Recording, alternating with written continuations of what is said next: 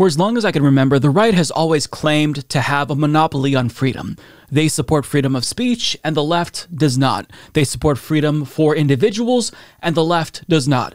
But none of this is true. Their version of freedom is a bastardized Orwellian version of freedom that doesn't actually mean freedom for anyone who isn't part of their political tribe. And Thom Hartmann wrote an interesting op-ed in Salon addressing this very issue titled, "Republicans and Billionaires Are Selling Americans a Deadly Caricature of Freedom. For decades, Republicans have owned the concept of freedom. What they're really pushing is suffering and death." Now, in this lengthy piece, he explains how for decades, Republicans and billionaires have kind of set the parameters for freedom. What is and isn't freedom is defined by them, and most Americans have kind of just accepted that.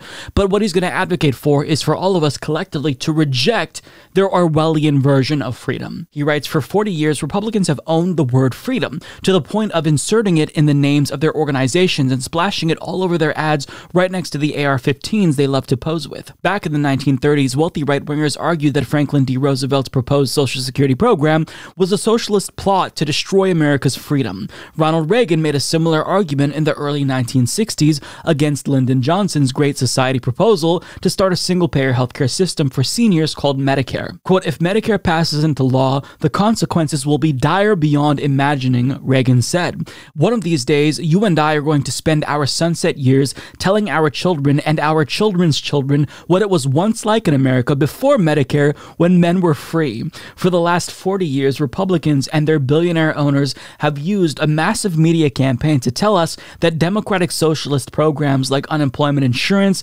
Social Security, and the minimum wage diminish Americans' freedom. They argued a decade ago that Obamacare was a direct assault on our freedom." So basically, in every instance, when our country actually tried to do something good for its people, the Republican Party, they framed that as an attack on freedom. And people largely went along with it until later on, they found out that, oh, that wasn't actually an attack on freedom. Social Security didn't take away freedom, it expanded freedom. Medicare didn't take away freedom, it expanded our freedom. And as flawed as the Affordable Care Act was, this wasn't necessarily an attack on freedom so much as it was giving people the freedom to have more options to secure healthcare.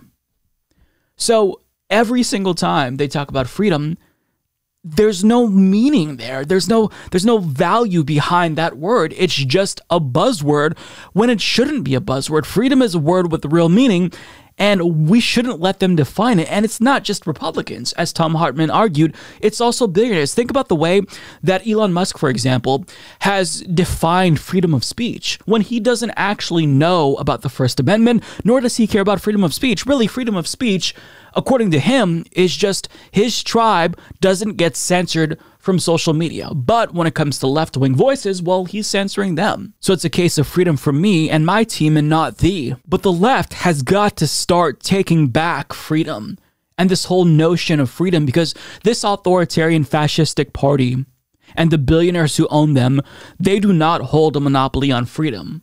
Conversely, they are threats to freedom.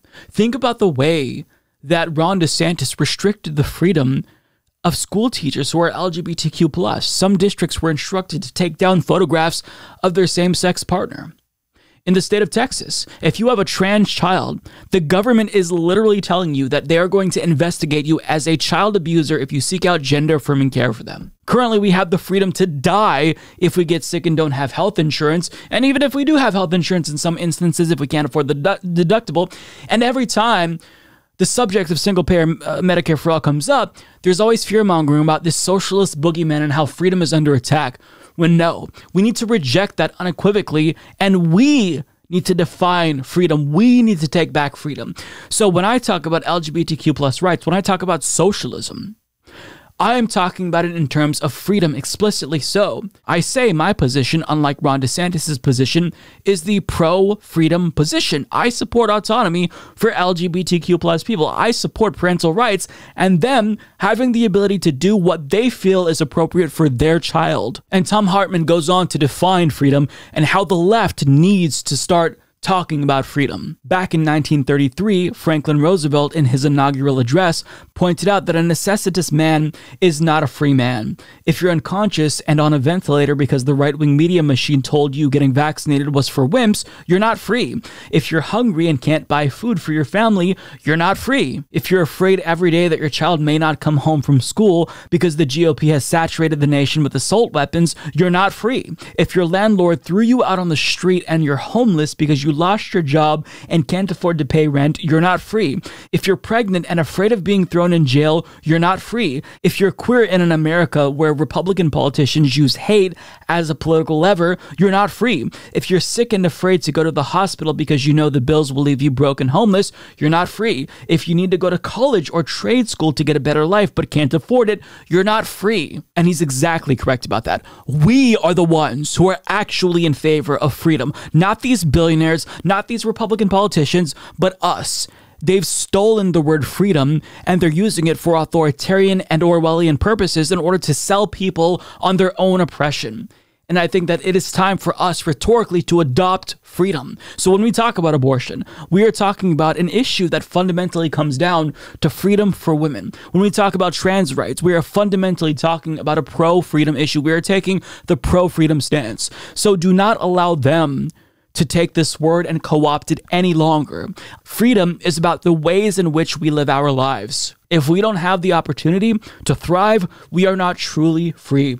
So this article by Thom Hartmann is great. It's very lengthy. I know we read quite a bit of it, but I would encourage you to read the whole thing because I think he makes a very powerful case as to why we rhetorically, as a collective political group, need to get better at selling people on freedom. Because so long as we don't take back freedom, then we're allowing Republicans and their billionaire owners to define it and claim that we're against freedom when that's not true.